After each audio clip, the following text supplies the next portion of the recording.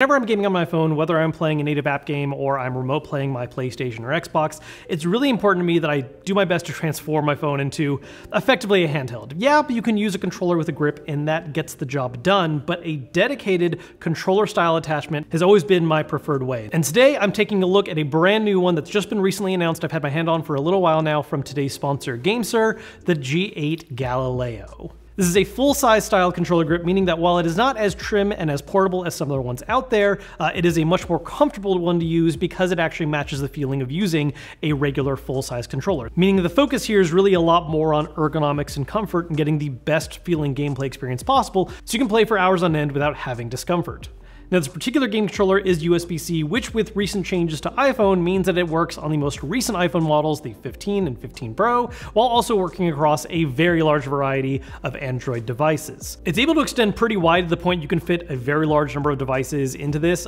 In fact, aside from just simply using it with an iPhone 15, I also tried out a Razer tablet that I have on hand, which is fairly large and is able to fit into the grip no problem. And one of the interesting aspects of the design is that the USB-C port on it actually has a degree of intentional flexibility along with a reduced footprint so that it's able to more easily plug into a variety of devices depending on how deep the device is and how the USB-C port is shaped relative to the grip, as well as being able to fit even when you have a case on it. So for instance, trying out a case on the iPhone 15, you're still able to plug it into the Galileo, no problems whatsoever. Now the way this is able to work across a variety of different devices is that it actually has 3 different modes that can be activated. By default, it is set to an Android mode, so you just plug in whatever Android phone or tablet you want to use with it and begin playing right then and there. Holding the view and menu buttons at the same time for a few seconds will change the mode over into an iOS mode, so you can use it with the iPhone 15, or holding it again will enter a mapping mode so that when used on Android and you're playing any games that don't support native controller support, you can map touchscreen controls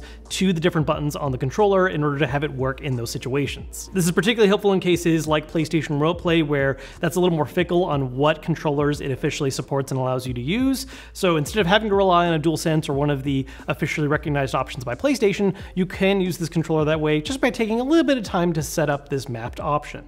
Now again, the main focus of this controller though really is the fact that it is a full-size style controller offering the comfort and grip of a traditional controller, along with a handful of light pro-level style features integrated into the design that are really handy. The first thing worth mentioning is the fact that these are taking advantage of Hall effect sensor sticks. If at all you're unfamiliar with this concept, basically it's a stick style that is not capable of developing drift the same way that more traditional potentiometer style sticks can, so that is a much better peace of mind in the long run. Also helps with the accuracy of how these sticks are being read. And on top of that, these sticks are actually swappable. You have the ability to remove the front faceplates of the Galileo controller so that you could swap those out for a customization design of your choice, customize the one that it comes with. But aside from that, also gives you access to the stick heads. You can pull that out and swap it with a couple of different supplied alternate designs. The pair of ones you have by default are fairly traditional height stick heads with a flat top. However, you have 3 alternative options you can swap in, one of which is a taller stick head, something you would traditionally use on the right stick when you want to have a little more refined, precise control. Something that's very useful for things like first-person shooters,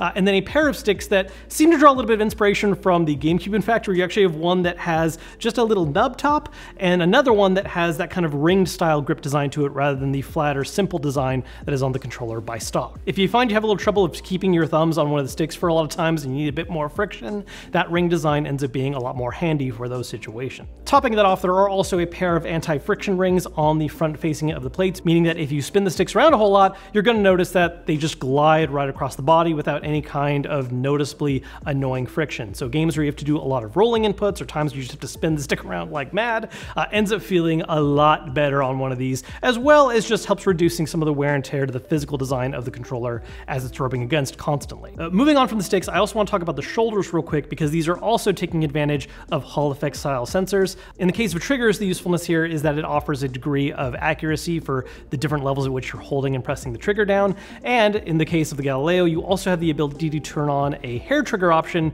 where lightly pressing the trigger at all is going to register as a full pull, which is very useful in games where you don't really care about having to read different pull lengths. You just want to be able to have it register as quickly as possible when you press down on the button. Again, something that is oftentimes very useful in first-person shooter or even fighting game situations, where you just don't want to deal with worrying about the travel distance anymore, and you want to make sure the moment you press down on that button, it's being read. Taking a look again at the front of the controller, we have a mechanical style D-pad, meaning that you're getting a bit of a clicky register when you push one of the 4 directions, with the ABXY buttons making use of a conductive silicone switch. So instead of having that clicky feedback, you're getting something that feels a little bit more like a traditional button press, but with a really satisfying amount of resistance and pushback. Topping off all those traditional buttons, there are a couple additional ones worth pointing out on the controller. There is a dedicated screenshot button, so you have an easy, simple way of taking an immediate screenshot without having to kind of awkwardly position your hands over whatever hotkeys it might be for your particular phone. And there are a pair of remappable back buttons that can be taken advantage of as well. There is an ability to hotkey this with onboard controls, though you can also take advantage of an app when using it on Android phones to more finely customize how these are used. But this gives you a way of remapping any additional buttons, which can be very handy in some games where,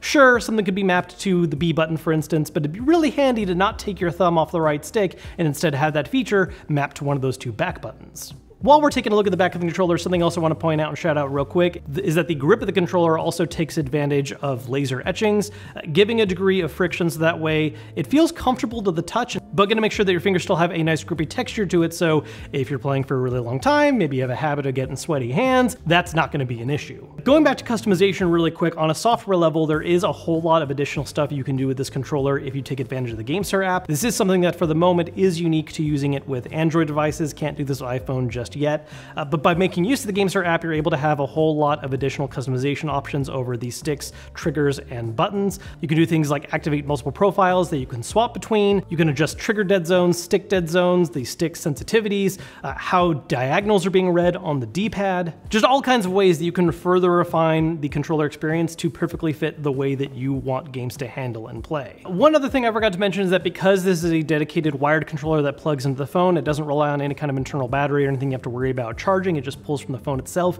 and does feature a pair of pass-through ports you can take advantage of, including an additional USB-C port so that you can charge the phone while it's plugged into the Galileo, and an audio port so if there is a traditional aux headset you like using that, you know, if you're an iPhone user you may no longer have access to, thank you very much, the Galileo is going to make sure that you're able to actually take advantage of that when you're gaming on it. Overall, these features all come together to form a mobile controller that is very comfortable and feels a lot closer to using a more traditional controller than other options that I've used in the past. While it ends up not being quite as portable as some other solutions out there, if you really want something that just feels like a traditional controller and you find yourself having hand cramp issues using other designs, this is going to address that with that more traditional full-style grip while offering a large list of special features that are really useful to take advantage of. In particular, having those Hall effect sensor sticks is just some nice peace of mind. It's something a lot more people have become aware of over the past couple years.